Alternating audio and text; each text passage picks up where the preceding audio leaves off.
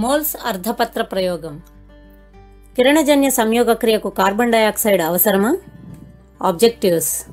ఈ వీడియో ద్వారా కిరణజన్య సంయోగ క్రియకు కార్బన్ డయాక్సైడ్ అవసరమని నిరూపిస్తారు. ప్రయోగానికి ముందు మొక్కను చీకటి గదిలో ఉంచడానికి గల కారణాలను వివరిస్తారు. సీసా లోపల పొటాషియం హైడ్రాక్సైడ్ తీసుకోవడానికి గల కారణాలను వివరిస్తారు. అదేవిధంగా ప్రయోగ నిర్వహణలో తీసుకోవాల్సిన జాగ్రత్తలను కూడా తెలియజేస్తారు. మొక్కలు ప్రకృతి సహజ సిద్ధంగా మనల్ని కాపాడే వైద్యులుగా మనం పేర్కొనవచ్చు. ఎందుకనగా అవి కార్బన్ డయాక్సైడ్ను గ్రహించి మనకు ప్రాణవాయువైన ఆక్సిజన్ను విడుదల చేస్తాయి. ఇదే విషయం ప్రిస్లే నిర్వహించిన ప్రయోగంలో కూడా నిర్ధారించబడింది. పుదీనా మొక్క సమక్షంలో క్యాండిల్ నిరంతరాయంగా వెలుగుతూ ఉండడమే కాకుండా ఎలుక కూడా చైతన్యవంతంగా ఉంది. మొక్కలు కార్బన్ డయాక్సైడ్ను ఎందుకు తీసుకుంటాయి? కిరణజన్య సంయోగ క్రియ కొరక?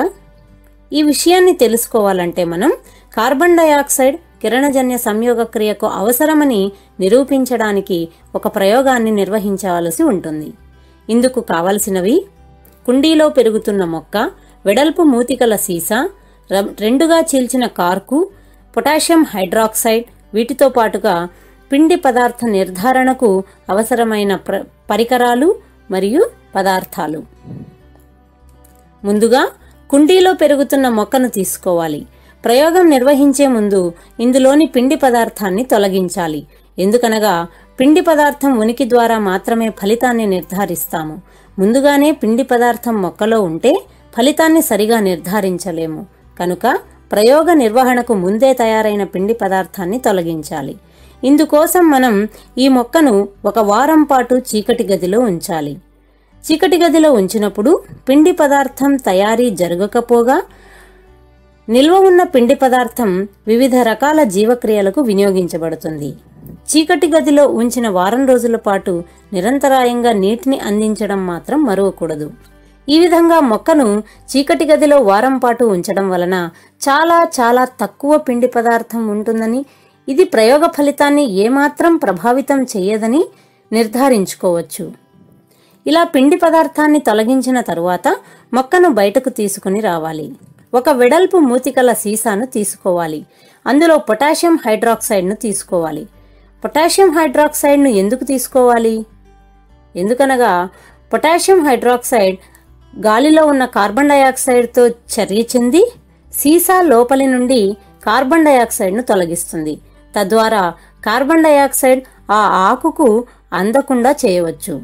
తరువాత ఒక పొడవైన ఆకును ఎంచుకుని దాని సగభాగాన్ని సీసాలోనికి దాని మూతి ద్వారా చొప్పించి రెండుగా చీల్చిన రబ్బరు కార్కు ద్వారా సీసా మూతిని బిగించాలి.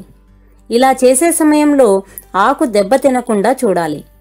మూతి వద్ద వేజ్లిన్ను పూసి గాలి చొరబడకుండా చేయాలి. ఈ అమరికను కొన్ని గంటల పాటు సూర్యరశ్మిలో ఉంచాలి. తరువాత సీసాలో బిగించిన ఆకును, అదేవిధంగా అన్ని కారకాలు అందించబడిన మరొక ఆకును తీసుకోవాలి. ఈ 2 ఆకులపైన పిండి పదార్థ నిర్ధారణ పరీక్ష నిర్వహించాలి. సీసా లోపల చొప్పించినటువంటి ఆకులో సీసా వెలుపల ఉన్న భాగం మాత్రమే నీలి నలుపు మచ్చలను ఏర్పరచుకుంటుంది. కానీ అన్ని కారకాలు అందించబడిన ఆకు అంతటా నీలి నలుపు మచ్చలు ఏర్పడతాయి. ఈ పరిశీలన ద్వారా కార్బన్ డయాక్సైడ్ కిరణజన్య సంయోగ క్రియకు అవసరమైన ముఖ్య కారకమని నిర్ధారించుకోవచ్చు. జాగ్రత్తలు. ఈ ప్రయోగ నిర్వహణలో కొన్ని జాగ్రత్తలు తీసుకోవాలి. కార్బన్ డయాక్సైడ్ సీసాలోనికి వెళ్లకుండా బిరడాను గట్టిగా బిగించి వ్యాజ్లిన్ ఖచ్చితంగా పూయాలి.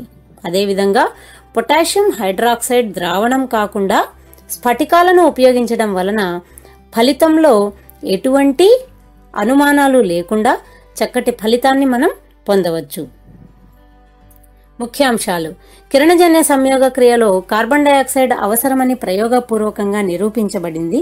అంతేకాకుండా ప్రయోగానికి ముందు మొక్క నుండి పిండి పదార్థాన్ని తొలగించాలి.